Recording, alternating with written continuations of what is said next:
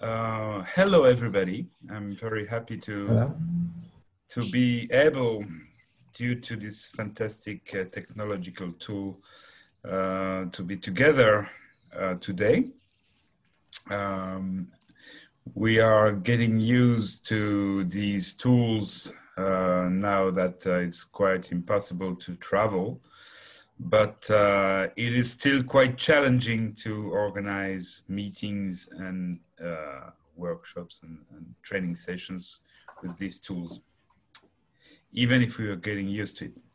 But anyway, it is great to be able to be with you today for the first webinar of this fourth training session of OneC project. I will briefly present some basic elements of OneC project.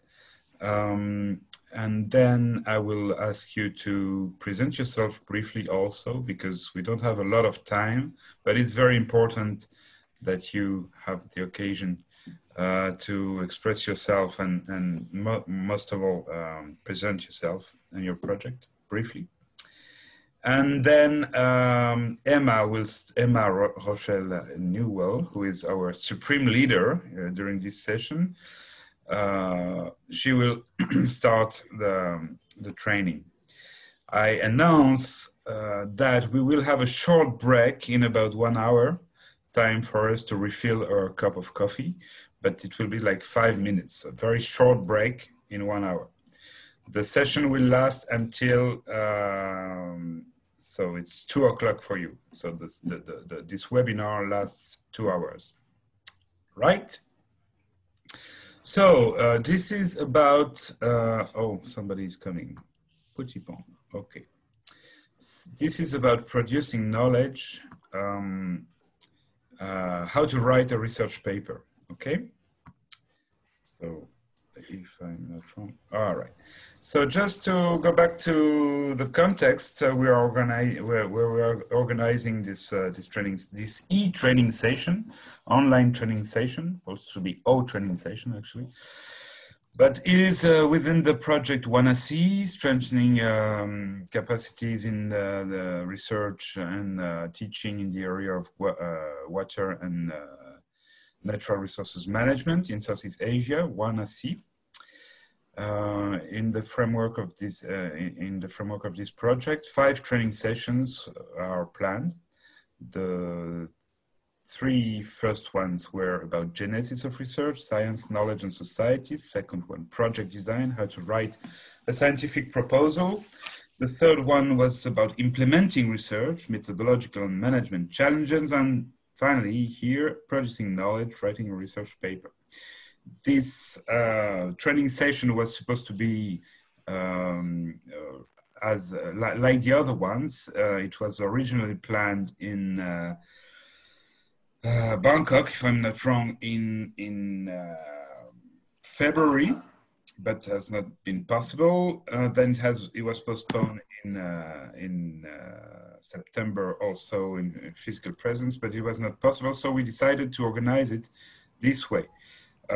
Generally, these sessions last 1 week, but because it is online this time, and also because of the subject of the training session about writing a research paper, we considered that it was impossible to be online for even 6 hours during your day, full day online, impossible, just your mind blows.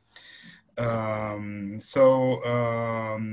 changed the methodology compared to the others. And what is this? Oh yeah. The session will last longer, but the work won't be concentrated on 1 week, obviously. It's only 5 webinars during the first week, then homework with mentoring, and then feedback. Okay. The last training session should be probably in January, probably online, considering the situation. And the subject is about communication in research, how you disseminate your knowledge, how you teach, how you're present in a conference, etc. So we'll let you know how it works. The objective of these training sessions the general objective is to improve the quality of teaching and research in the field of water and natural resources management. But it is also to foster the creation of something that we could call teaching and research support units among your institutions, strengthening their capacities in producing and disseminating knowledge related to water and natural resources management. We also have the huge ambition to enhance multidisciplinary research, since water and natural resources issues can't be studied only through one discipline, because the complexity of these issues requires definitely more than one discipline. So we promote a multidisciplinary approach of these issues. The objective is also to strengthen the cooperation between researchers and staff among higher education institutions, most of all considering that very often there is a gap between staff, administrative staff, and researchers, and this gap is definitely not mutually benefic. So we promote an approximation between researchers, scientists, and people supporting their work. And these webinars, these training sessions are also supported by other extra activities related to networking, which is an important part of Guanasi project. So as I said, for this e-training session, we'll have 3 phases. This first phase is this week, daily 120 minutes webinars combined with homework to be sent to trainers. Phase 2 will be personal work on your papers with regular interaction with fantastic people who accepted to be mentors for these 3 weeks of work. So all of you will be assigned one mentor. I'm currently trying to match the mentors with the subject. The good news is that we have 10 mentors available, so it's great. They will have time for you to interact with you, to read what you will write, to comment, to criticize in a very positive way, of course, and constructive way. And after these 3 weeks of personal work and interactions with your mentors, we thought that it would be very important to give feedback, for you to give feedback about your work and to present the results. So this is something very important that you have to start thinking about, is that we need this Friday you to formulate what is your objective for phase 2. Meaning that I would like us to be clear about the fact that this phase 2 needs to allow you to achieve one objective. For some of you, it will be to write the best conclusion ever. For others, it will be to really polish my paper because it's almost done, but some things are not clear, and I will benefit from the reading of the mentor of his advice or her advices. For other, it will be just starting to write the structure of the paper. Anyway, all of you are at different stages of the writing of your paper, of your research paper. So what is important is that you have in your mind a clear objective of what you need and what you want to do at the end of these 3 weeks of phase 2. So the 9th of October, you will have achieved your objective, hopefully.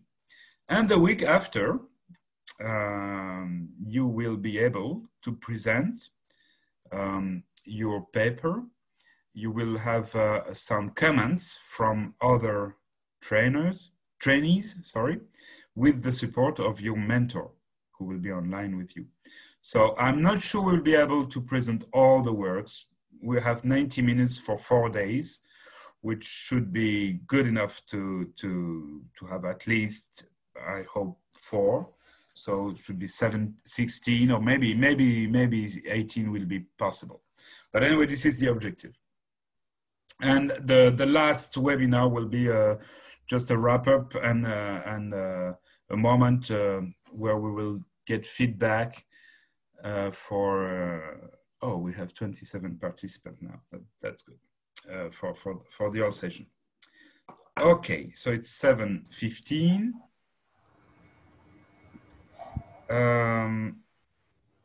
All right, I've put that here, but you have it in the document I sent you yesterday with all the biographies of the trainers and mentors, and also the presentation of the trainees projects. So this is the program of the week. Today we will, after my introduction, we'll work on identification of the right journal, how to read and critique a scientific paper or original article, review articles, methods, data papers, editorial comments, and Emma will start that later. This is a methodology, we also general principle we try to promote. Participation, very important. We learn all together. I know distance learning is not very supportive for that, but try to remember that it is very important to communicate. If you have things to say, you might say it, but it's even better to write it in this case, because if we are 27 people now, if we all speak all together, it won't be possible. But if you have questions, please formulate your questions. Don't be shy. We are really easygoing here. Even if it's quite early in the morning, we are supposed to understand what you say and what you write. Here it's about sharing experience. It is also why you will have to send, as some of you, not all of you, but some of you did yesterday, send your homework to your colleagues. By the way, it is very important you to do the homework. I received some of them right this morning, but some of them are missing still. You won't have the certificate if you don't participate actively to the course, all right? Let me be clear about that. You have here 11 people mobilized to organize this e-training session. It is a lot of work, a lot of time, a lot of energy, so please respect that, doing your part. It is very important for us. And it is also the way you will get the benefits of this training session. If you don't actively participate, you will waste your time, and you will waste our time too, which is bad. So we will try to give you practical tools and learnings, things that will be useful, things that you will be able to use later. You will have access to documents, files, and all the PowerPoints we will present. You will have them, so you can read them again and again and again and again. Trainers are here to support your work, accompany the group. Characteristic of the group is, as I said, very various. We have a diversity of projects, of professional stages, of concerns. So it might be considered as something complicated to deal with, but we really like that. Diversity is life. Biodiversity is something essential in life, like sapiodiversity, sapio meaning knowledge, basically. So this is exactly the point. Let's share our knowledge, let's share our experiences.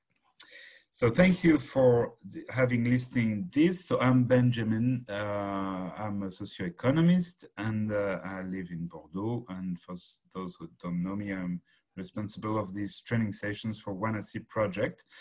I would like now you to present yourselves, but quickly, because we need to move on. So just tell me who you are, what is your general domain of a scientific domain of a specialty, and where do you work? And I will kindly ask to Emma Rochelle Newell to start her presentation, to present herself, since she will be our main trainer all the week, and if she can turn on her camera and present herself, that would be fantastic. Emma? Hello. Oh, yes. Does my camera not work? I thought it was on. Okay. Here you go. Yes. Yes, it works. Hi, so I'm Emma Rochelle Newell. I'm a researcher in the French Institute for Sustainable Development, the IRD, and I'm a microbial ecologist. So I look at the interactions between bacteria and aquatic ecosystems. And I have been giving this type of training course for several years now, but it's the first time I will have done it entirely on Zoom. So please be patient with me. Thank you. Thank you very much, Emma. So what I will do is that I will simply call the names that I see on my screen, one after the other, otherwise I will totally lost the tracking of the people. So, Kauti Hansao, can you present yourself? I think it's Mai, actually. I'm asking the activation of your microphone. Yeah. I'm so sorry because my friend access my account, so now I use her phone account. And hello everyone, my name is Mai. I come from Graduate Academy of Social Sciences, Vietnam, and I work. Yeah, and the reason why I want to join this class because I really interested in know how to publish in internet in the scientific paper, especially international paper, because something is quite different between the way Vietnam, I mean the content of the scientific paper in Vietnam and in the international. So this is the reason why I take part in this course. Yeah. Okay, thank you very much. I'll now ask Kong to present himself.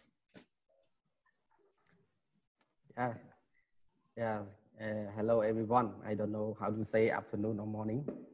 So morning. Just everyone. Yeah, my name Chuan Kong. I'm from Cambodia as a lecturer, researcher at Institute of Technology of Cambodia. So my field of research is on hydrology and water resources engineering. Yeah. Okay. So I expect that I will give the work that I'm going on. I'm now working on it with my mentor and to improve on my paper. Okay. Thank you. Thank you, Kong. Now I'll ask D1 to present himself.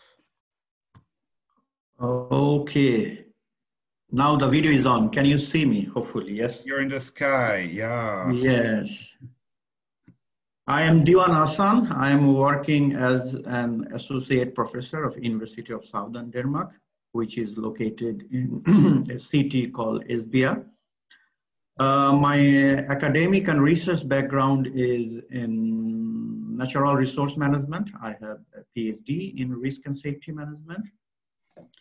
And I have been involved in teaching a couple of courses like risk management, stakeholder management, emergency management, and green business. And I am also involved with research and also with consultancy work in Southeast Asia, South Asia, and also Europe, especially in Nordic countries for 1 or 2 decades, about 2 decades. Here, my role is as a mentor. It is my apology that I could not be involved directly, heavily as a trainer because my 3 courses are running, and within half an hour, I will run again to offer my course. Students will be waiting. But I would like to work as a mentor. I would be happy to mentor at least 2 of the participants. And then hopefully, if I have a time, sometimes I will join in the training workshop as well, depending on my schedule. If I can find some hole, then I will be with you, okay? So right this moment, that's all from me. Hopefully see you again. Okay, thank you very much, D1. So I'm trying to call Claire, but Claire told me that she had a problem with her microphone. So let's see if it works. Oh, maybe. Claire? It's okay. Yes. Yes. Do you hear me? Yes, we hear you and we see you. Well, that's Good great. Morning. So I had to pick up my outside the microphone. So hi everyone, I'm very glad to join you for this session. So I'm a professor in management science at the University of Nantes. My area is mostly in information technology, marketing, and management. I practice mostly qualitative subjective studies, and I am a member of the research committee ethics. So that's the topic I will discuss with you on Thursday.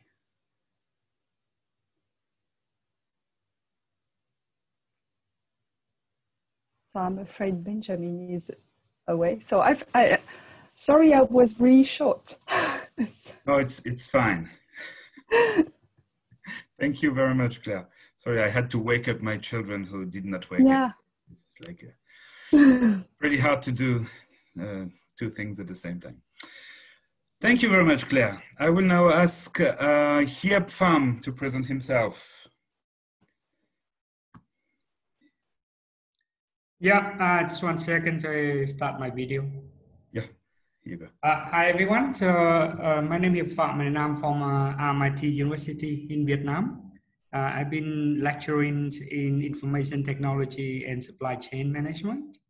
And recently, I participated in a project that to do with technology adoptions in agriculture farmer. Particular shrimp farmer in the north of Vietnam. So that's why the school offered me a bit of this training to probably to get into the new area, agriculture writings. I mainly publish in cybersecurity and supply chain management. So I hope that I can learn something from experts in agriculture fields. So hopefully we can get some good output from our projects here. Thank you. Certainly. Thank you very much. Ketia Hoon, please. Hello, hi everybody. I'm Katja. Yeah, I'm from Institute of Technology of Cambodia. Yeah, I'm from Cambodia, and I'm a PhD student now, and I'm working on irrigation infrastructure. And my field of interest is about it is related to development of irrigation standard in Cambodia and the digitalization of irrigation infrastructure using BIM technology. Very Okay. nice to meet you all. Yeah. Nice to see you again. Yeah. All right, thank you. So now it's Lan Huang. Sorry for my spelling, I mean pronunciation. Yeah. Can you see me? Yes. Yeah. My name is Huang from Graduate Academy of Social Sciences of Vietnam. Course, my major is economics, and actually, I haven't wrote and I haven't written any journal article before, so I'm here to be changed from the very start. Okay, thank you very much. Again. Lei Kong.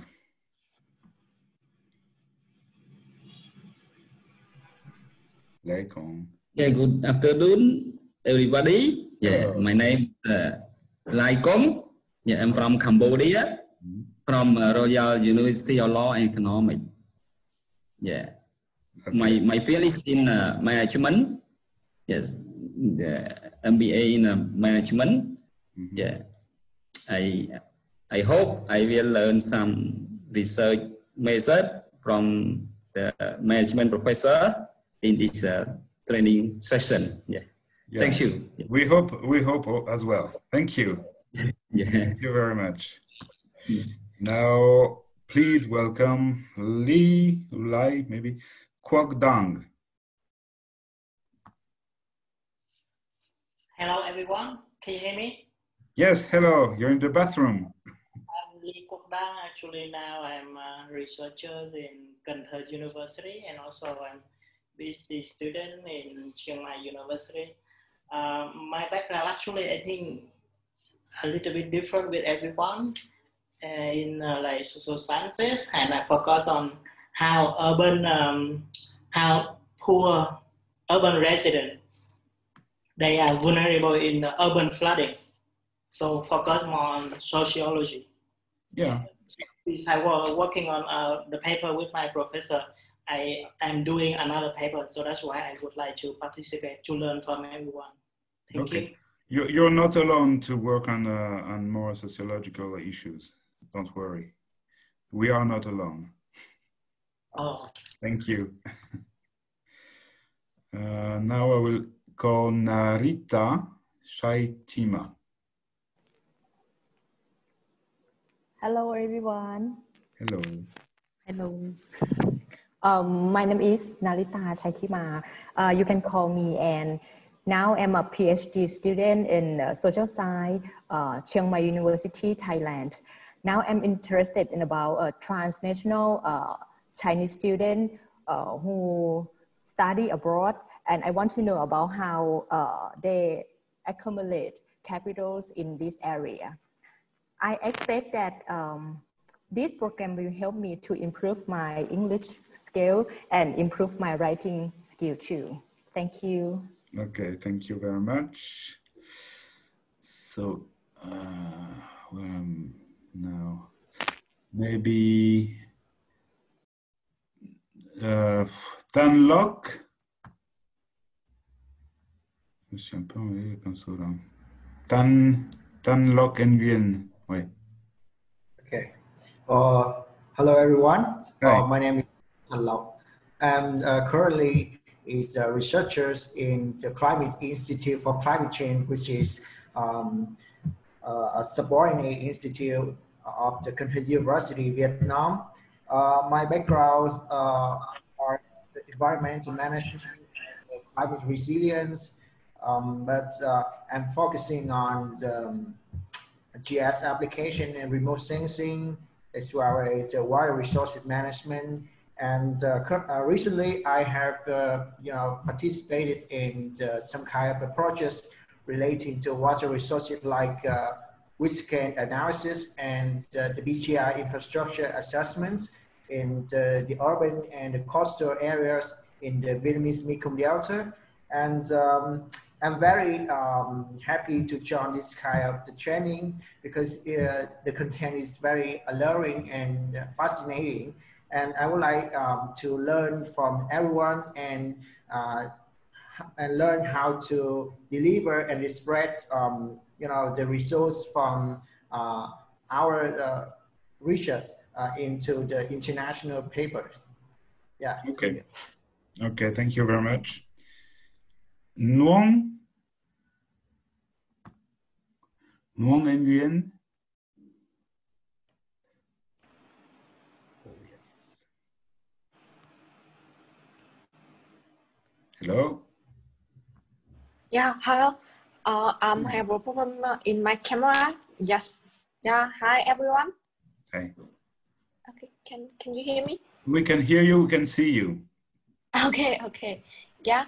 I'm known from Vietnam Maritime University. Yeah. From Vietnam.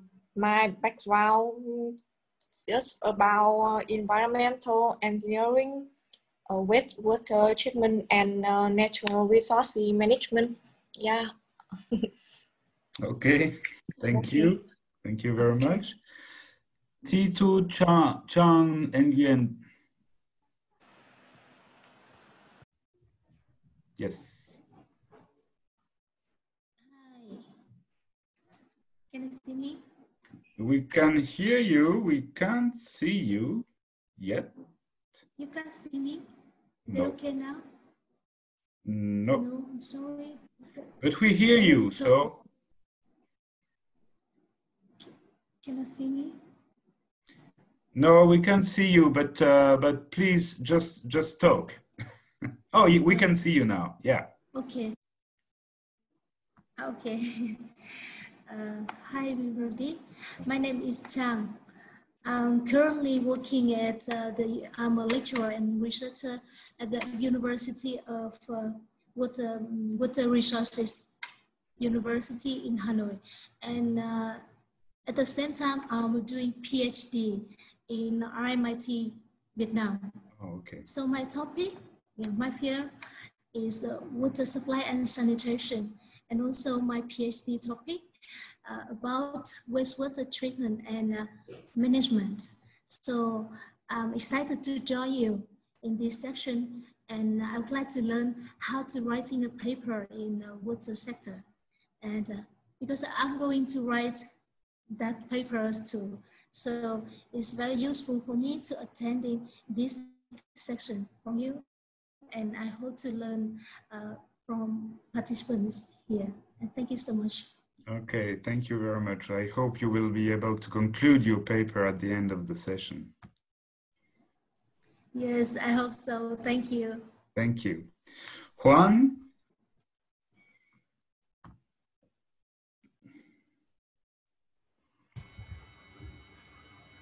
Oh, hello. Yeah. Hello, everyone. We hear you. Yeah. Hello, everyone. I'm a researcher, class researcher, and in Dragon Institute, the same place with Thanh Lộc. Yeah.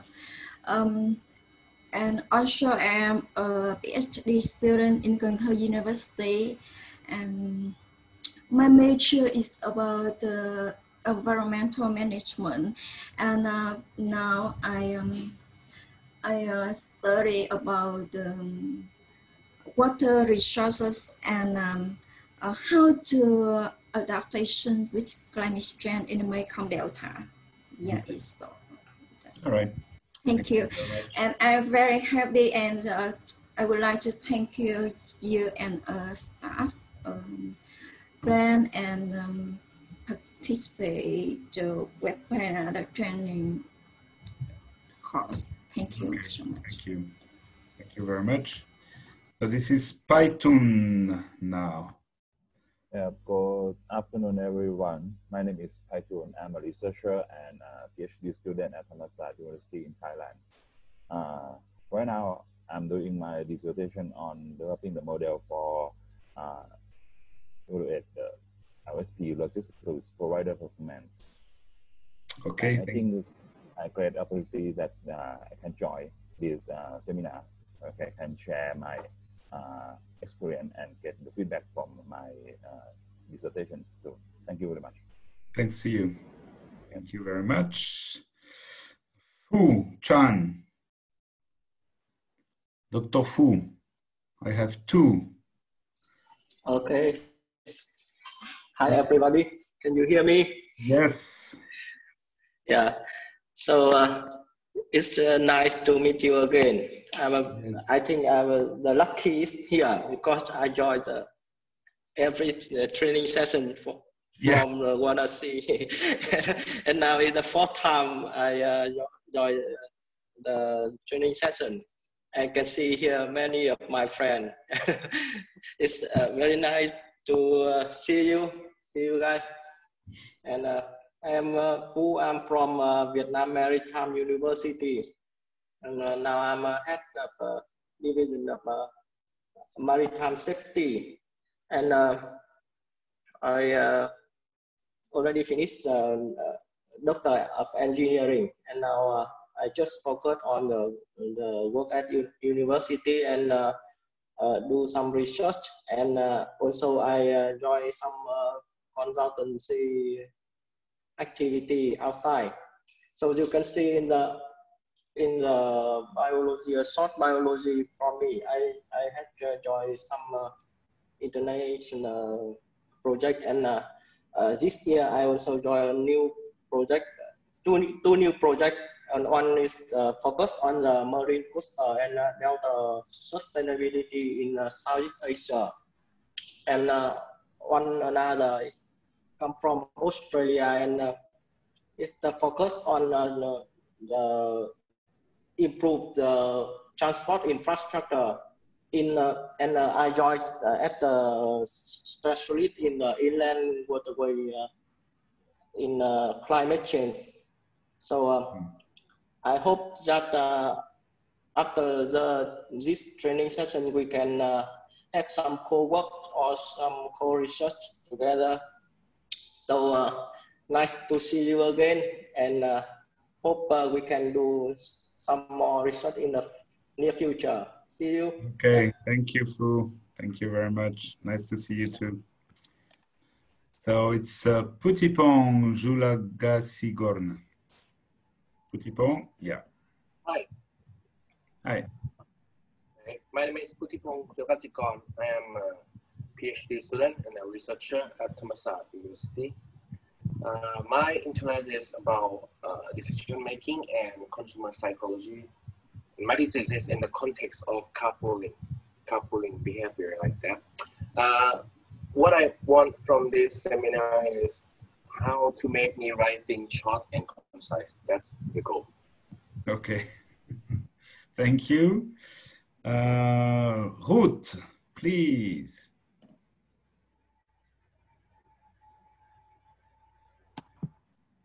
Hey, good afternoon, good morning, everyone. My name is Ruth Banoyong.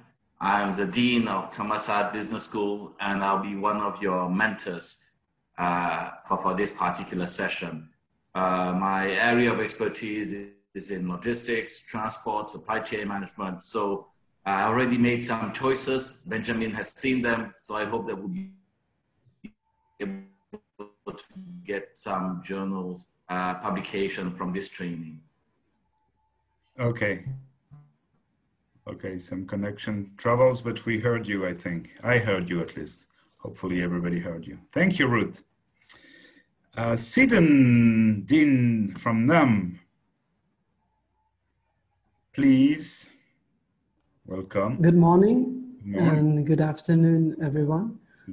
I am Sidain from Cambodia, National University of Management. My area of expertise is in law. I'm happy to be part of this training, to be able to contribute to the work of the research team at the NUM, as well as the research network, in particular like this training session as well. Thank you very much. Thank you, Sidon. Now we have Sophie Belon, who should be Yes, I'm back. Good morning and good afternoon, everyone. Well, I'm joining the team as a mentor this year, and well, I'm very happy to see you all. Actually, I'm a senior lecturer in English for specific purposes at the Faculty of Foreign Languages and Cultures at the University of Nantes, France. And that's it. Okay, thank you. We just had Paula coming, but I will first ask Tuchanok to present herself. Yeah. Hi, everybody. Can you hear me? Yes. Okay. I am Tuchanok Satayapinit. So my name is so long, so you can call me Pal. Just my nickname, Pal. Okay. Okay. So now I am a PhD student at the Faculty of Social Science in Chiang Mai University, Thailand.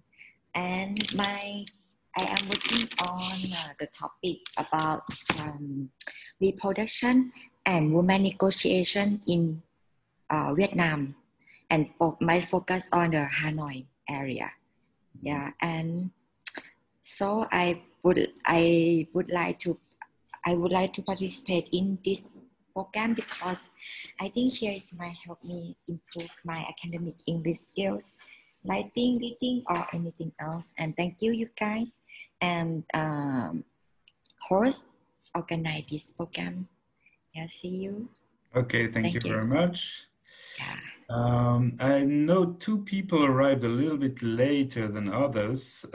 First of all, Paula Sepulveda, who is from University of Barcelona.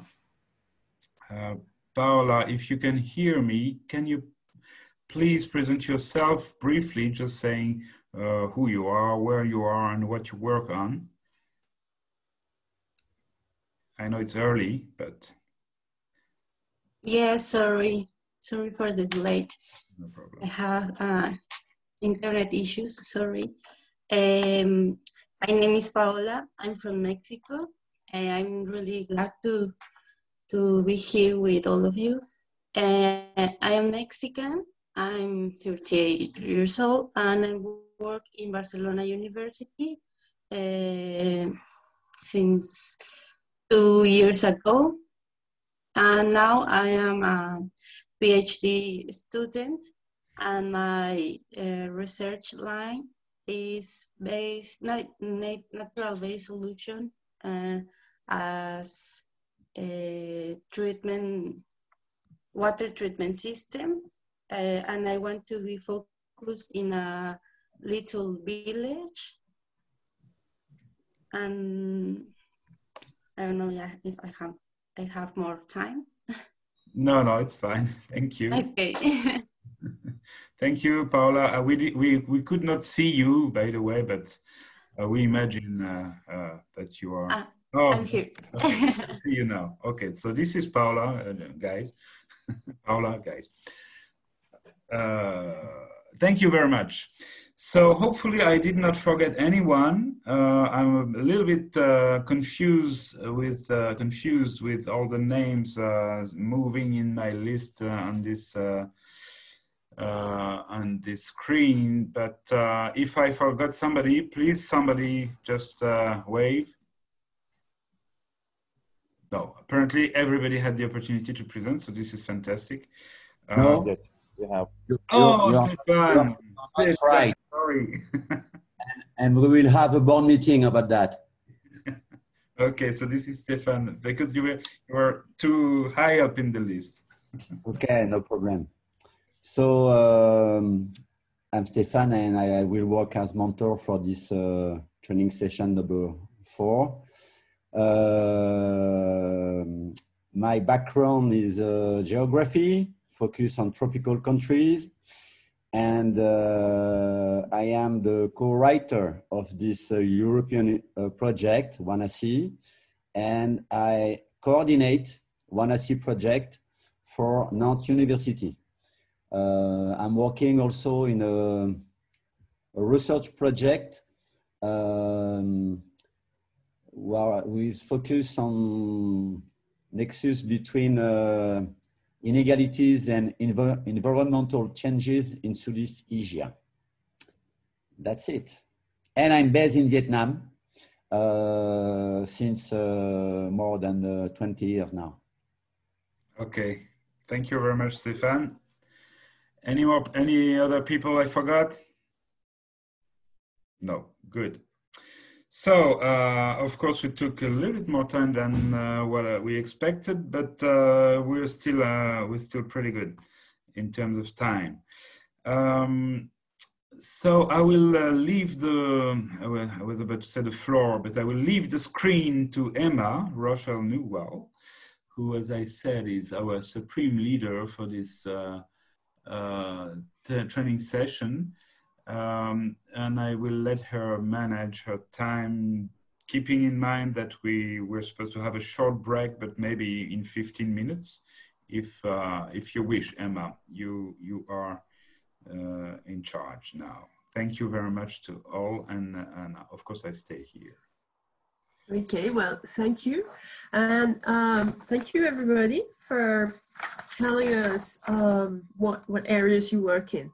It's quite important so that I can have an idea of where you guys are coming from. So during the presentations, I noted that one of you, I'm sorry, I forgot who it was, had said that they wanted to find out and understand what the differences are between national journals and international journals. So I think we'll try and talk about that in today, and also through the week, we can do that. Now, what we shall do is I will talk and I will present a little bit, some slides, and I will talk about, I'll try and explain the different points to you guys. And if you have questions, can you put them in the conversation box? And that way we'll have a little pause, we'll stop for a little while, and we can come back to those questions. Now, something that interests me is knowing, for those of you who have some experience of writing, which sections are the most difficult, you know, or maybe, you know, which parts do you find the most difficult? Is it starting to write? Is it maybe writing an introduction, writing the discussion, dealing with references? How do we do that? Looking at how we submit. How do we deal with replies to reviewers, the editor's letter, things like that? If you know, you're free to say where you find the most difficult aspects. For me, I think probably the most difficult part is starting, you know, because you have to get motivated to start to write. I have been writing scientific articles since 1996, so yeah, it's a while. I've written I've been either the first author or an active co-author on more than 60. And, you know, I think we have to be honest, it isn't always a pleasure, but when it's finished and when it gets published, it feels really good. So, you know, you have to keep that in mind, you have to keep the end game in mind. And for some of you, I had worked in Vietnam. I still work a little bit in Vietnam. And I know that in some institutes, you get you can get some money from the institute when you publish. So, you know, maybe that's the motivation. It's not, for us in France, our articles are often what condition our possibilities of getting a promotion as well. So, you know, there's many reasons to publish articles, and we'll come back to that.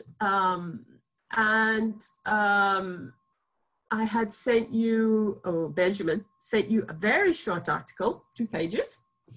I have to say, articles that are short like that are quite rare, but you know, they still exist. And we'll have a look at that as well today. what I'm going to suggest is we take the short break now before we start to look at some of the other items that are in the program for today. So we take a short break, 5 minutes, and then we'll start again, and I will do some presenting of the slides. So please, if you want, during the break, you can put the sections that you find more difficult, the ones that you like, the ones that you don't like, into the conversation box. And then we shall get on to the meat of the presentation for today. That's okay. Is that okay, Benjamin? It is perfect, Emma. Thank you. So we'll take 5 minutes break, time for a short coffee, and then we get into the meat. Okay? See you in a bit. Yes. Right. So we shall start with this first series of slides. Now, I wanted to present the general structure of a scientific article, and we're also going to give you some hints on how to read and critique an article. So I have 2 sets of slides, and it doesn't bother me if you guys want to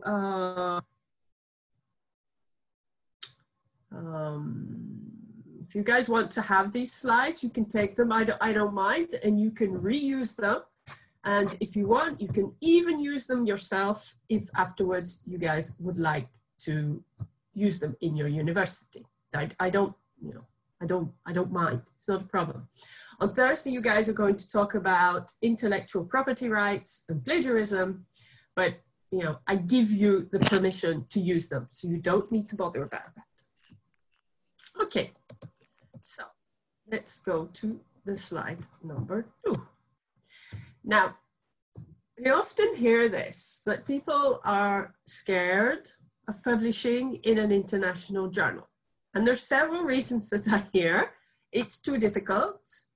Well, yeah, I mean, I'm not going to lie. In the beginning, it's not easy. But I hope at the end of this series of webinars, and afterwards the different parts of the training session, it will be less difficult. I've also heard they don't like people, they being the editors, the reviewers, they don't like people from developing countries. Well, that's not true. Please don't let that bother you. It's not worth the trouble. Well, we talked just before the coffee break about how it can really be worth the trouble. You can have money for your salary. You can get money for your laboratory if your institute does those things. And also it can help you for in your promotions. And also because science is really about sharing results. And it's not just what you do, it's your results can have an impact on the future and on other people's work. And so it's really important to publish it, and so that everybody can work and build upon the previous results. I will talk a lot about knowing the literature, so understanding the articles published by other people in your domain, and you will be part of that when you publish articles. So it's not just, there's not just individual gain or gain for your group, it's really a global thing, it's for everybody.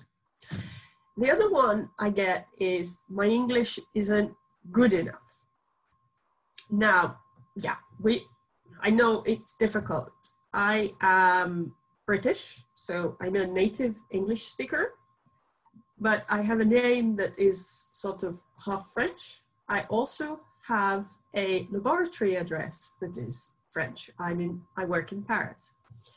I systematically get on my articles, since I live in France, that they need to be reread by a native English speaker. So, you guys, don't be so offended when you get that, because it happens to me and it happens to my Irish colleague who works in Paris as well. And so I accepted.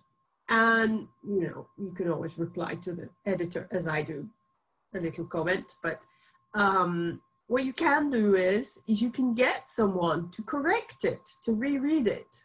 And you can also, you know, get people to help you with that. So don't let that be an excuse. I also hear, I don't know how to write articles. Well, you know, after the end of this training session, that will be no longer an excuse. And I've also heard that editors from country X don't like people from my country, and so they refuse articles. Well, you know, I normally know it's not the case. Maybe very, very, very, very, very rarely, but that's more related to ethical problems, in fact, in terms of the editor. He shouldn't be allowing personal preferences and positions to influence him. So don't worry about that. We have several different types of article. We have original articles. Those are the ones that we think about the most. Those are the ones that would be what you have for your thesis chapters or research articles about a specific series of experiments or models or something like that. We also have review articles. These are, of course, an article where you have done a review of the literature. Sometimes it can be large, sometimes it can be quite targeted. They are becoming more and more, I find, popular. We're seeing more and more of these review articles. They're very interesting because they can be a source for many references. We also have in some journals articles that are called letters to the editor, where somebody expresses a position. You find these often in some of the bigger journals like Nature or Science. Methodology articles. Methodological articles are very interesting because here you present a methodology that you have developed, that you're using. They can be articles that are short. They are relatively easy to write.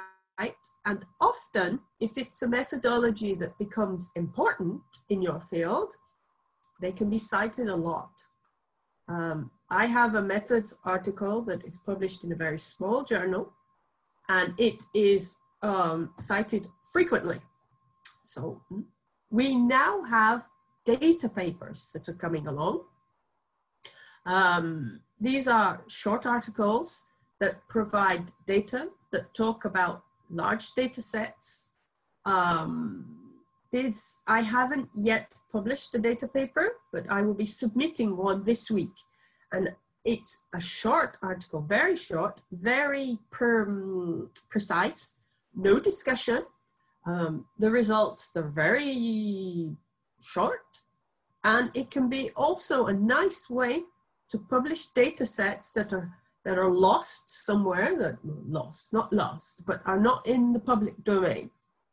Because, as I said in the beginning, science is about sharing, about exchanging data and exchanging what our hypotheses and our results. We also have editorial comments. That's when you make an article, you're discussing a paper of somebody else, and that I have never written those. We also have thesis chapters. In many universities now, the thesis chapters should look like a scientific article. I like this way of writing a thesis because it's much more rapid for the student to transfer their thesis chapter into a scientific article.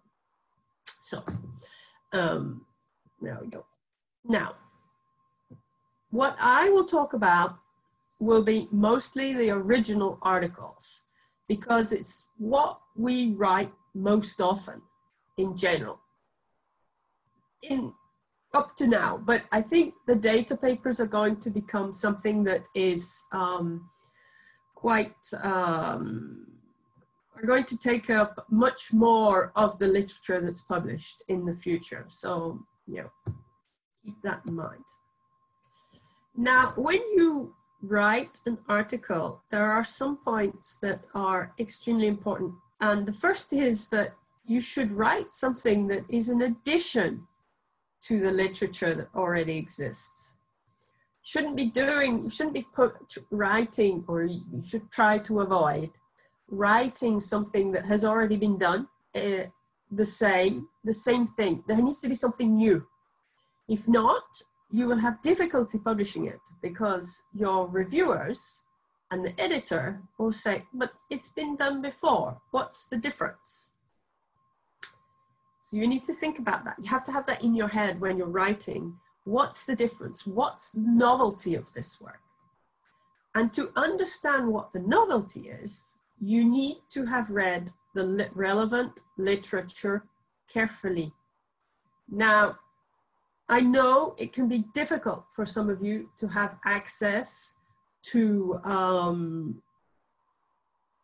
adequate journal databases. You know, they cost a lot of money. Nowadays, there is a big movement going on towards open access.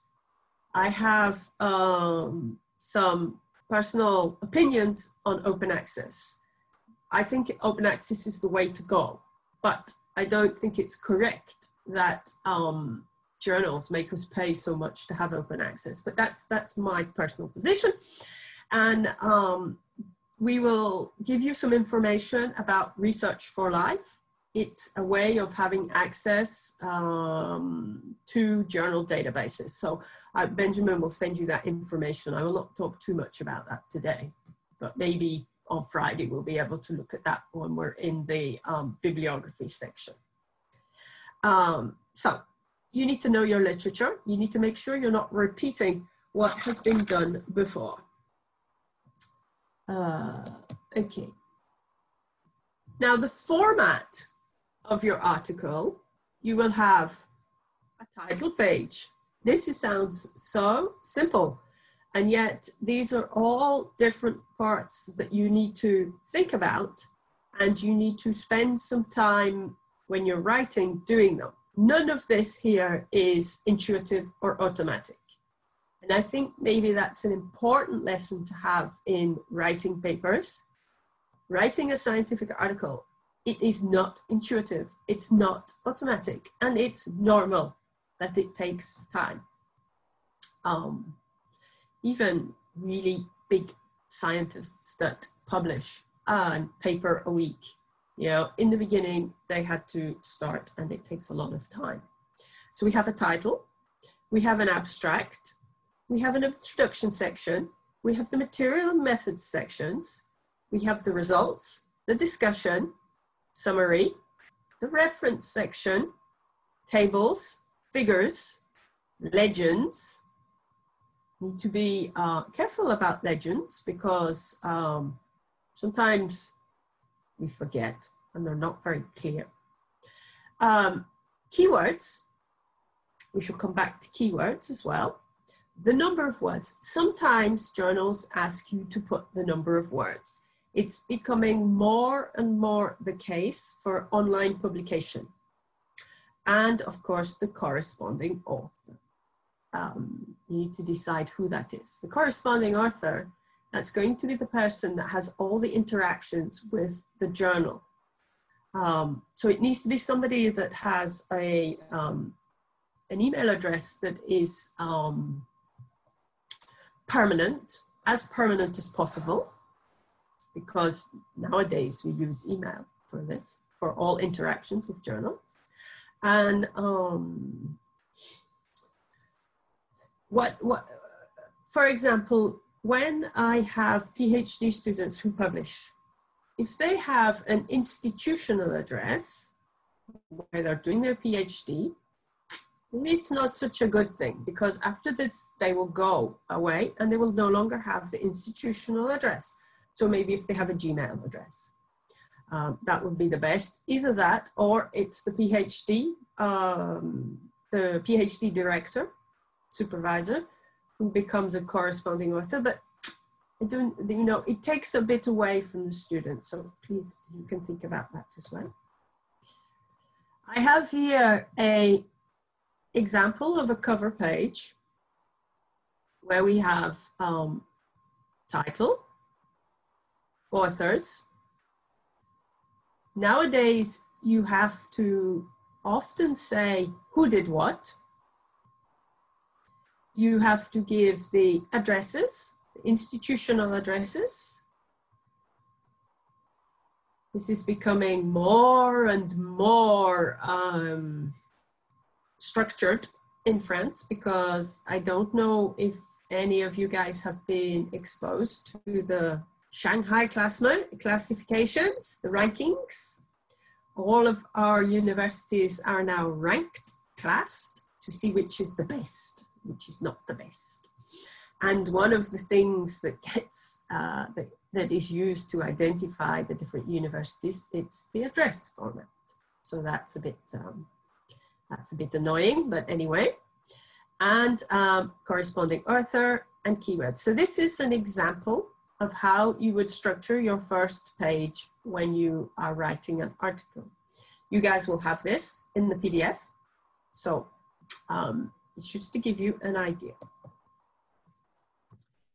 Your title, it needs to be informative, specific, comprehensive, and accurate. You need to give the most information, but with the minimum of words. Sometimes titles have a limited number of words or characters. And you need to give, you know, the main issue of the study, the type of the study. Sometimes you should give, not sometimes, you should give the subject, but maybe not the conclusion. Don't want to sell the subject too quickly. And it's something that you'll go back to again and again and again. And often when I'm writing, you know, at the end of the article, go back and, oh, I have another little tweak at the title so that it looks really nice. So you can start with a working title and then you can narrow it down. So you guys on Friday, you're going to tell us what you're going to do. And so you're going to give a title. And maybe the title, it's not going to be the same at the end of the training session. So keep that in mind. It doesn't have to be perfect, but you know, it has to cover the subject. It also sets the scene for what's coming next.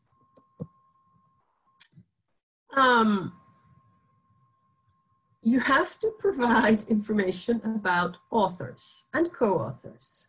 Now, I'm going to tell you the theory. And I know that sometimes in your institutes, you can have certain situations where you have to, where it's the general protocol that the head of the lab is a co-author on the article. This can happen. So maybe, I don't know, I have some quite strong opinions on this, but I don't work in the same context as you guys, so, you know. And maybe this is something that will be discussed on Thursday in the area of intellectual property and author rights and things like that. So keep that in mind as I present this, but you need to, the authors, they need to have maybe had contributed to the creative thinking aspects, to the technical aspects, to the collection of the data, to the statistical treatment, to the writing, of course, to have been active in something around the article.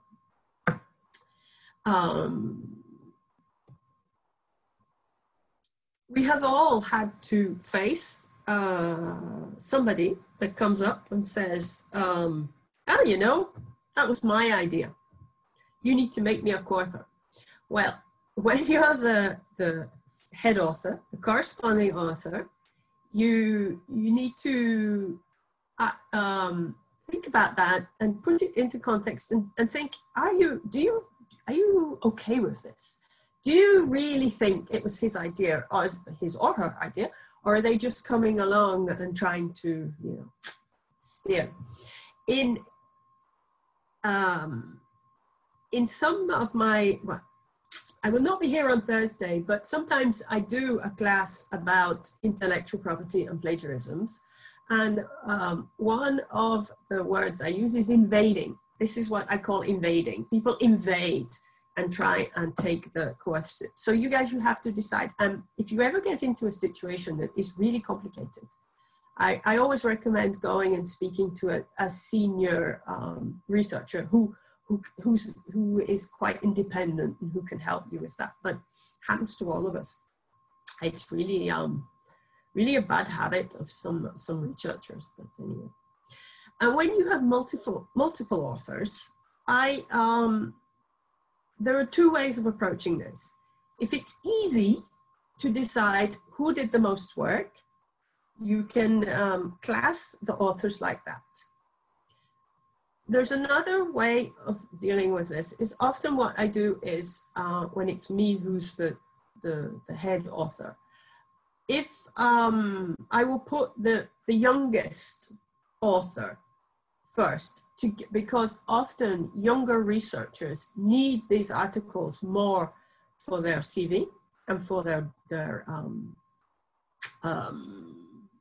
I want to use French word, dossier, for their promotion requests than a senior author. So you can do that. And when, you know, you can see what I wrote on the slide is sometimes you give one, if you have two articles, you'll have author one will be first for the first one and then second for the second one. You can do like that. That's often happened. What I do when I have a lot of authors and I have a lot of difficulty deciding the order, I do alphabetically. And alphabetically, usually when somebody reviews an article and they will see the authors alphabetically, it is clear that it was done alphabetically. This helps to get rid of all of these discussions of I did this and I did that and I should be first and he should be second and he should be 15th. It's a way of cutting short, rapidly discussions about authorships. This is probably the area where you guys will have the most discussion, in fact, and it's usually not very objective. But don't let that stop you trying to write. I'll tell you all the bad things, but don't let that stop you. Of course, when it's a thesis and there are thesis articles, it's obviously the PhD student that should be the first. And the most senior person, so the PhD supervisor, he's the last author. I don't know, I can't remember what it's like in Southeast Asia, but in France, if you are the last author on an article, it gets taken into account in your promotion requests. In America, it's not the case. Nobody cares. It's first author or nothing. But in France, you know, and maybe I think in Germany as well, somebody told me. So you can keep that in mind. Now, this is something that is really easy for me to detect in English, is the writing style. So if you have multiple authors, there's only one person that should write the paper. This does not mean that the other people cannot give you comments. But if they write you big sections of text, you need to read it and you need to make it yours. Because if not, there is a patchwork of styles. Some people are in the active voice, some people are in the passive voice. And it's really easy to detect when you read it, when a reviewer reads it. And you know, it's not so easy to follow. It stands out and it looks, it doesn't have flow. It's not smooth in the reading. And so you should try and avoid that. Now, I know this is the case for Vietnamese names. You have a name like Lei Ti Huang, and we in Europe, we will call you Huang. And so you put your name Lei Ti Huang, and all the English speakers think that Lei is your first name. So you need to be really careful that you use the same name in the same order and that you use the same spelling. For example, if you're from Laos or from Thailand, you know, it's not the same alphabet as what we use in France. And so please be careful about that, because afterwards, all those online search engines, they won't be able to find you. But what you can do is you can register your name with ORCID, you get a number, and when you will write your articles, you put your ORCID number and automatically the article is linked to your number. So even if there are some spelling mistakes in your name, they know who it is. So it's one way of making sure that what is yours is tagged to your name. I recommend that you all go to the ORCID site and do that. It's free. It's not associated to any journals or specific journals. It's a way of having our own identification as a researcher. And it could be interesting, particularly in countries where you have a lot of homonyms, so a lot of people with the same name. This makes sure that your articles are tagged to you and not to someone else, or vice versa. Okay. Sometimes you have to provide a running title. A running title is often less than 40 characters, 40, so very short, giving an idea of the subject. And you have to provide keywords too. Now, the keywords are words that are used by search engines to find your article. If you use the same words that you have in the title or the running title, the short running title, you're kind of wasting your money, because the same word is there. And the search engines, they search title, short title, and the keywords. So for example, if you have a title that is, I don't know, farmers' use of biogas in North Vietnam, that's your title. You would put in your running title something like agricultural biogas, and your keywords, you could have maybe, I don't know, let's say Sapa, which is a town in North Vietnam. That's where the work was done in my fake article. You would have methane. You would have maybe animal manure. You would have household energy. So you wouldn't have the same words. So this is something that I see a lot, is using the keywords that are in the title. So don't do that, because, you know, it's not forbidden, but it doesn't, you don't use the most, not optimizing the use of the words. The word count depends on journals. The data paper that I have to submit to my co-authors this week is 2,500 words. It's not a lot. And they recommend, if possible, less than 2,000. So you can see your articles can be short. Sometimes you can go to 7,000 words. It gives you more room to talk and express. Does the title relate to our main concept or theory that we apply for? Yes, you can. You could have something like, if you're looking at pesticide use, you would have maybe the name of chlordicone reduces banana production in Madagascar. My titles are all fake, so I just say that. So yes, you can have, needs to be clear what it's about. And you have to put your address as well. Now, I recommend when you are writing to do things in this sequence. It's for practical reasons more than anything else, more than intellectual reasons, but we won't teach it in this order, but it's when you have to do writing yourself. Think about it, and I'll explain why. So in general, I start with the material and methods. The material and methods sections are often the most easy to write. That's why I start with that, because it helps you. It's, you know, it's like a diesel car. You heat up the diesel car and then it starts. So it's to kind of get you going.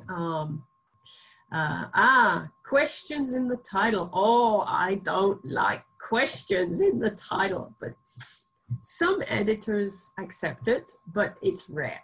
So maybe in social sciences, it's a little bit more flexible, but in data science in general, I don't recommend it, but you can always switch the way the title is written. So it's not a question, but it's a statement.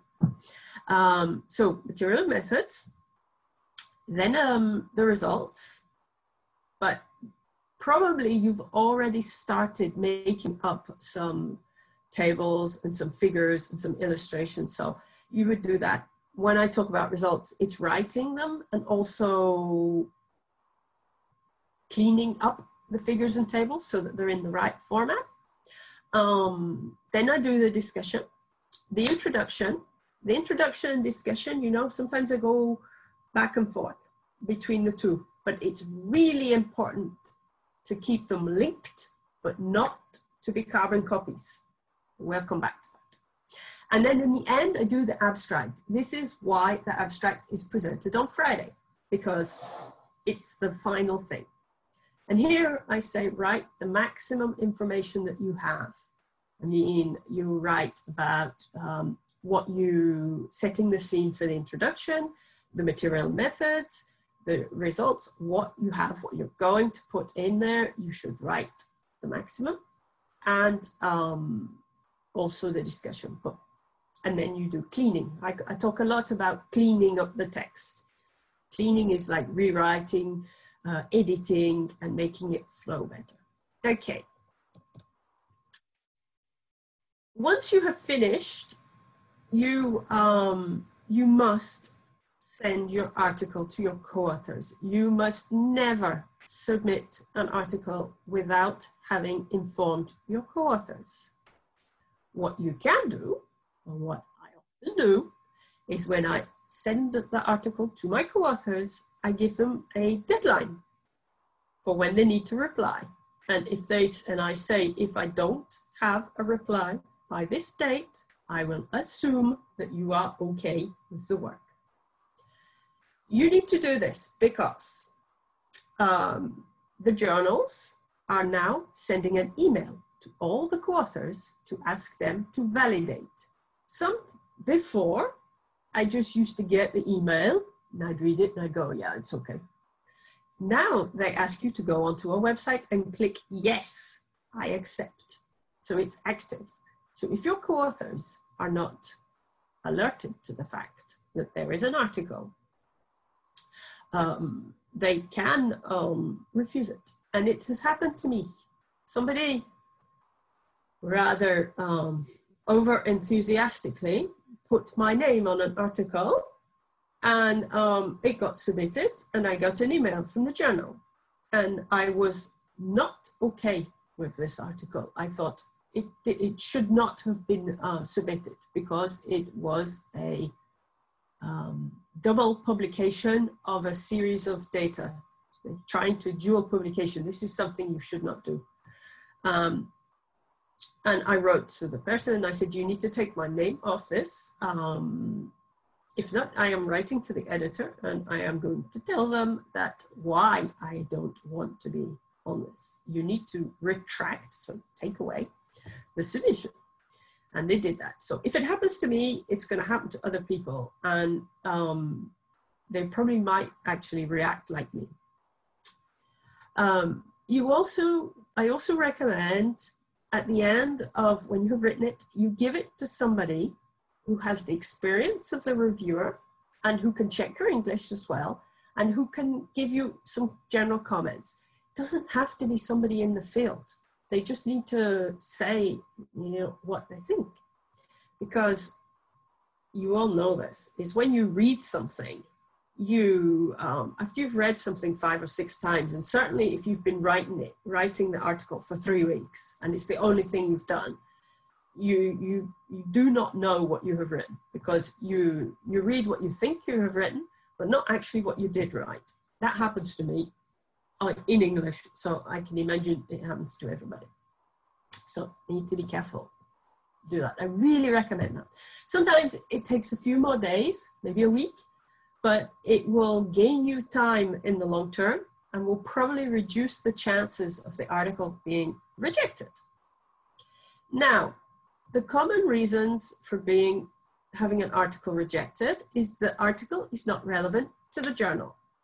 We're going to talk about that, how I pick journals.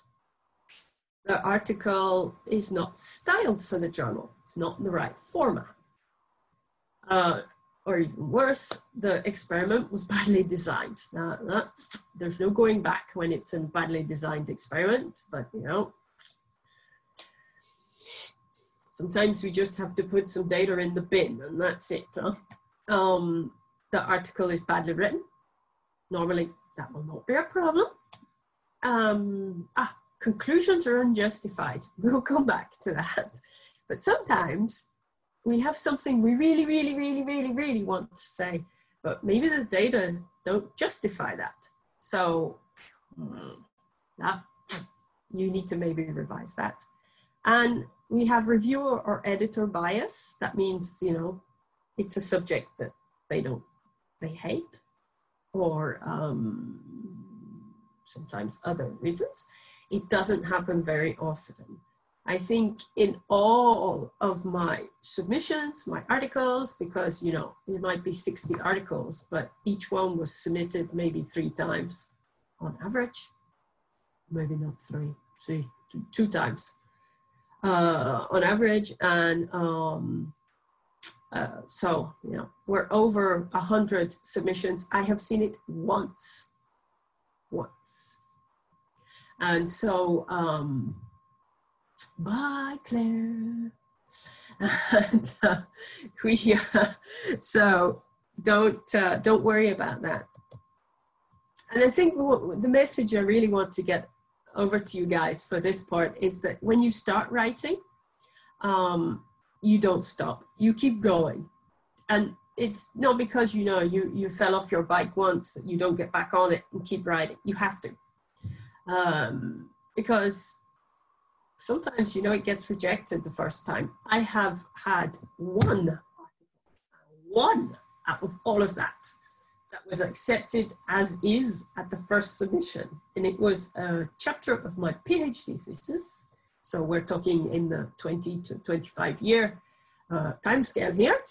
And it was a chapter that my PhD supervisor must have given me about 6 times to rewrite.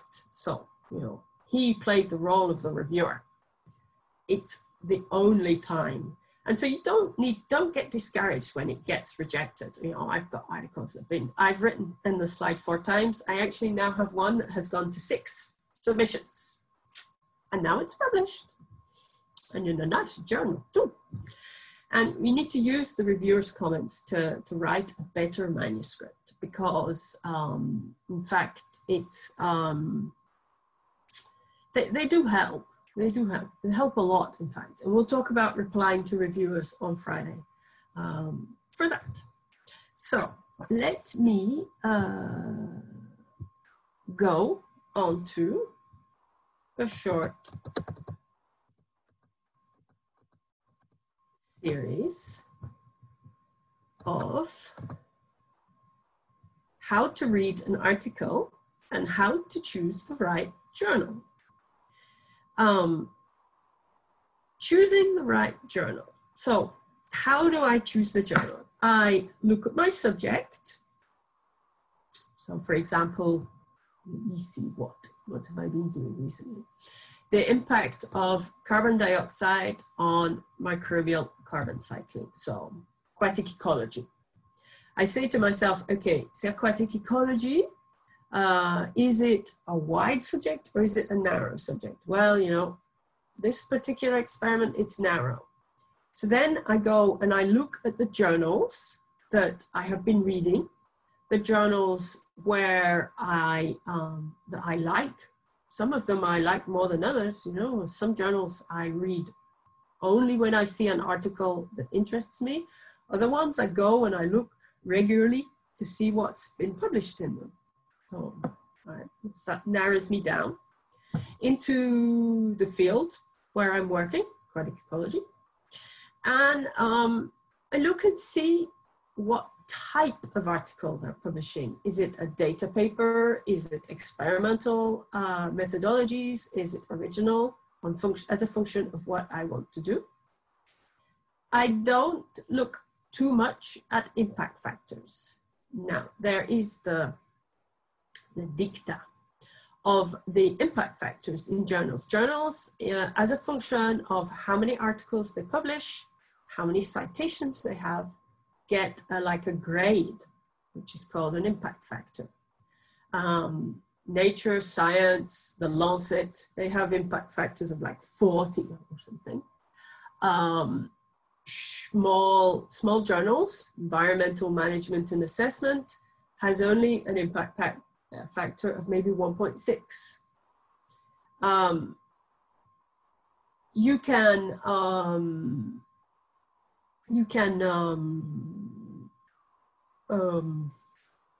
decide what you want. Now, some institutes encourage their staff to publish in high impact journals, so high impact factor journals, and some don't care.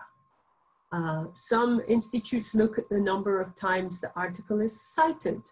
Maybe that's more important than looking at the impact factor, because an impact factor, it's the whole journal. Time cited, it's the article. So these are the ways of choosing. And what I do, I avoid a lot of these new fee-paying open access journals for the moment, because there are a lot of arnaque.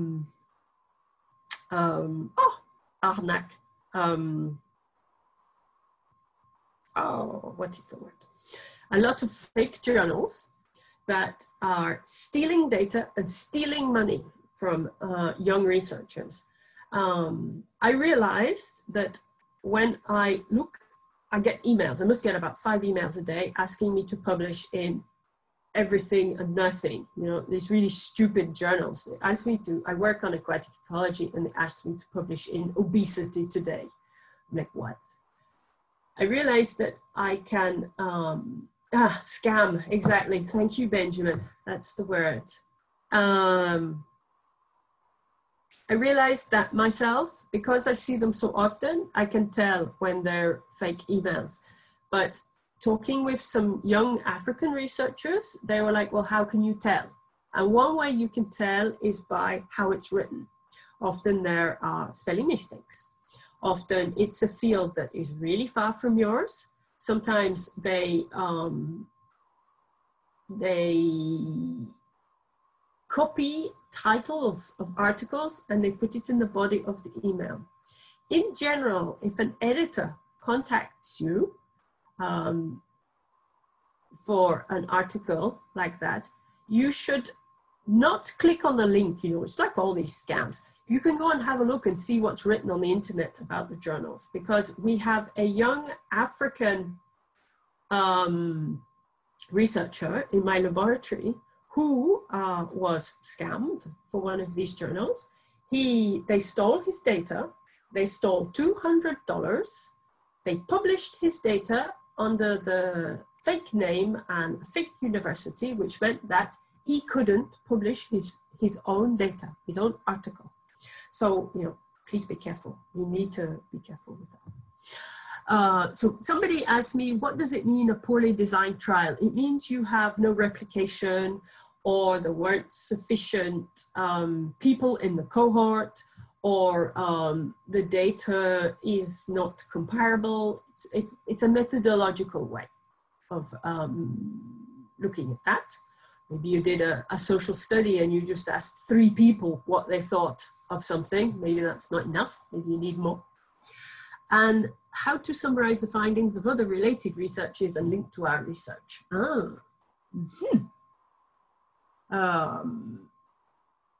We'll come back to that in maybe the introduction and discussion section. So tomorrow and Thursday. Is it Thursday for? No, tomorrow and Wednesday for that. I shall note that. Okay, so how do you read an article? What I do, I take the article, I read obviously the title, read the abstract. I don't use these things, you know, these things much, but some people do. Some people really like them. I note the words in the abstract that interest me. And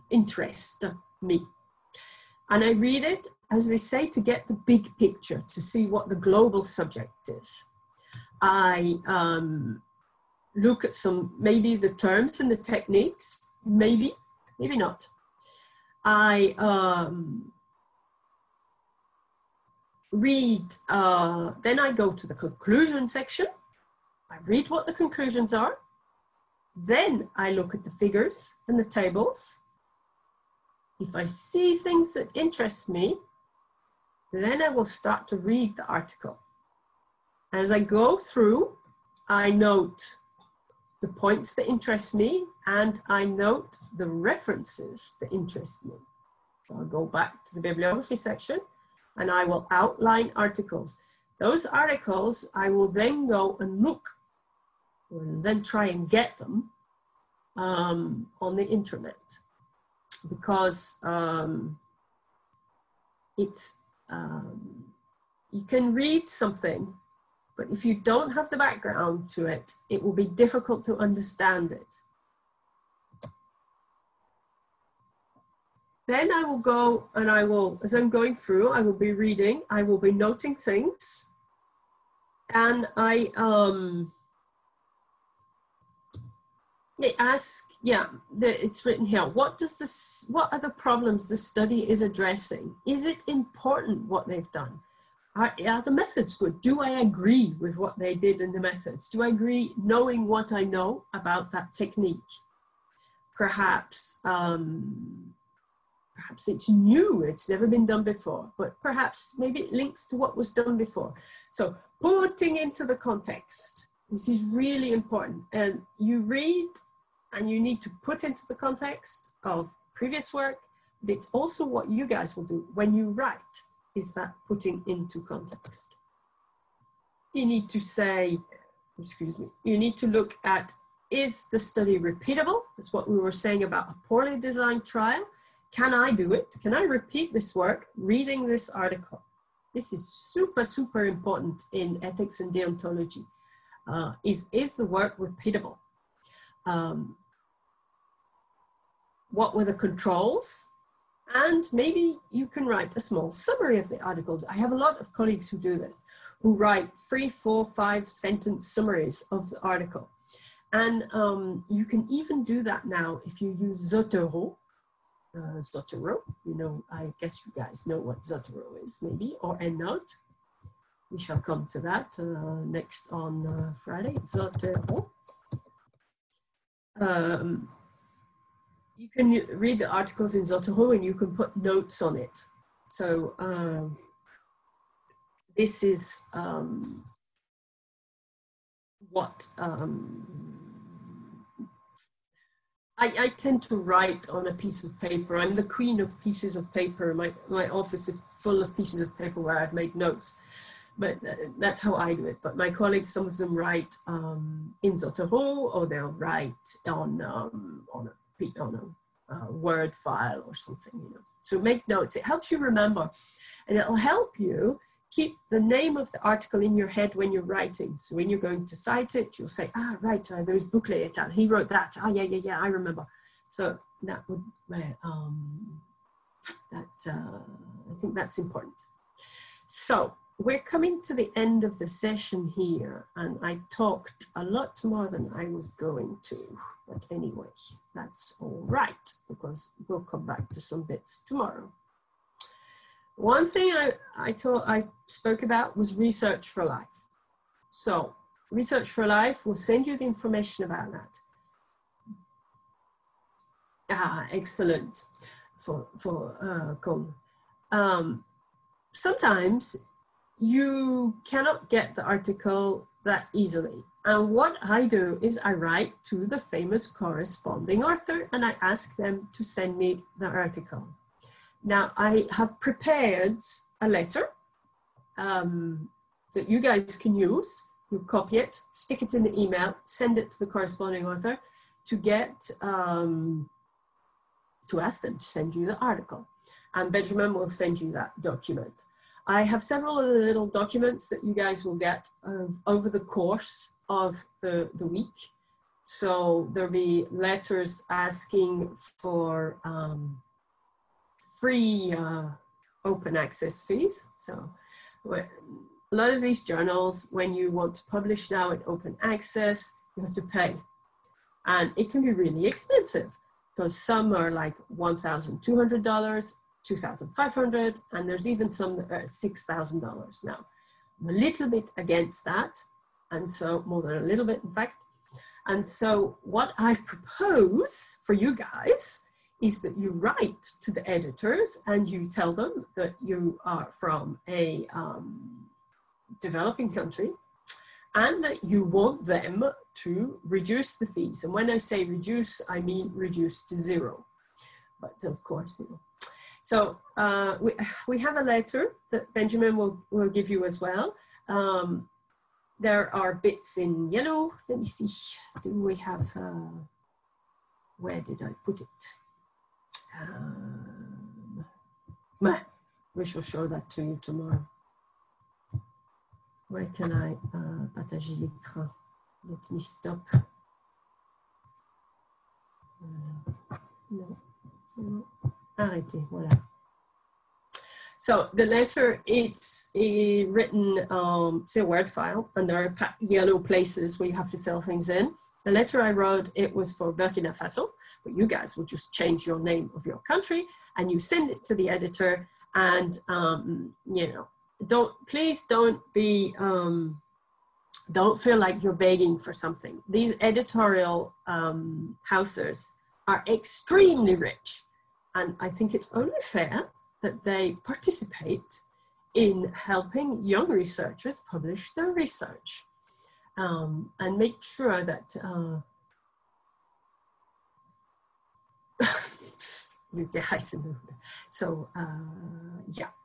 Now, one thing we didn't look at was the short article that I sent you guys. Now, I saw some of your homeworks, and we should look at that rapidly tomorrow morning about the different sections in the article. It will leave you guys some time to think about what we saw today, and then we'll identify the different sections. And those of you who haven't done the homework that was meant to be sent this morning, maybe with what we talked about this morning, you'll be able to redo that.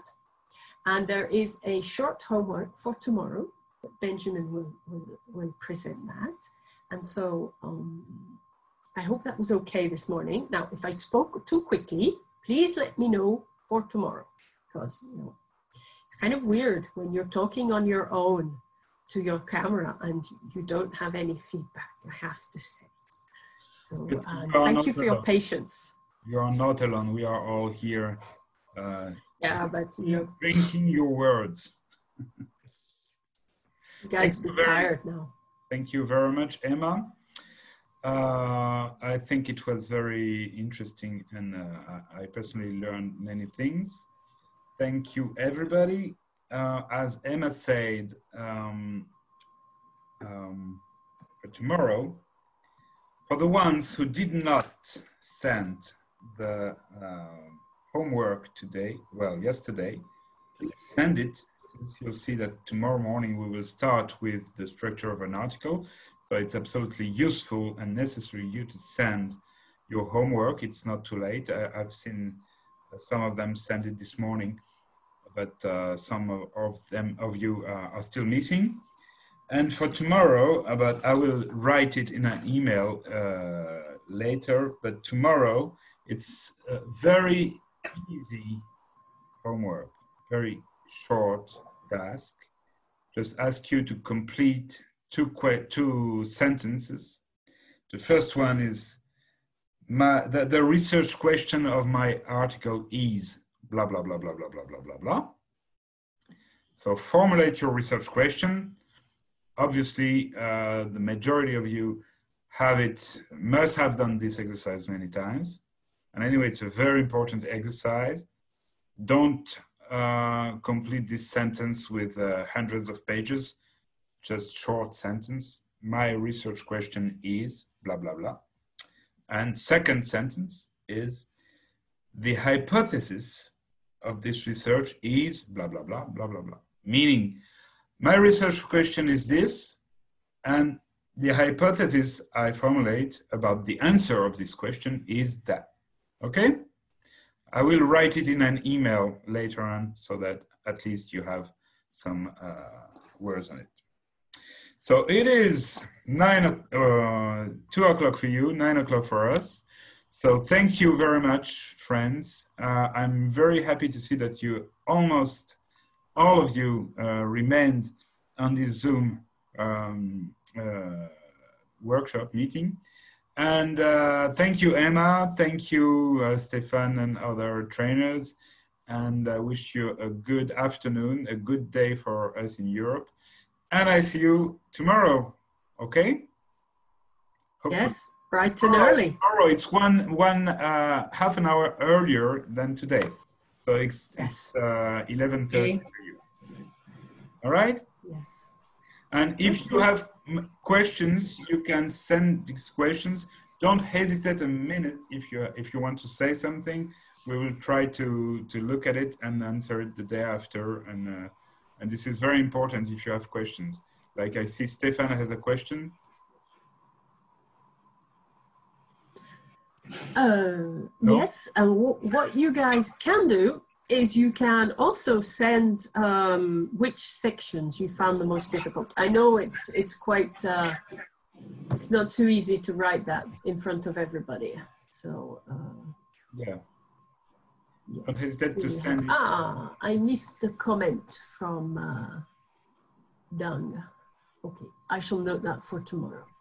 What is the comment? Part of the introduction is most challengeable and difficult. Writing the introduction is complex because you need to have a strong framework. Yes, absolutely. I wholly agree. The introduction seems so easy and so innocent for writing. Oh, I have mosquitoes here. Who believes that? Goodness me. And you know, don't underestimate the introduction, because you can kill an article with a bad introduction. That is so true. And so true. I would like to know when you write the introduction. Personally, I always write it at the end. Yeah. But people write it at the beginning, so. No. If you write it at the beginning, you're going to rewrite it at least 6 times, I think. I agree. Yeah. But, you know, I will tell you that my secrets for writing is when I write, I do versions 1, 2, 3. Sometimes I go to version 29. And sometimes I go back to the early versions and I take sentences that I like and then I put them, you know, I move them around. So good trick. I don't know. I have 5 hard drives, so maybe it's not such a good trick in the end, but anyway. Okay, guys. All right. Bye. Thank you. See you tomorrow. See you. Bye-bye. Thank you, Emma. Bye-bye. You're welcome. Hi, everyone. Thank you.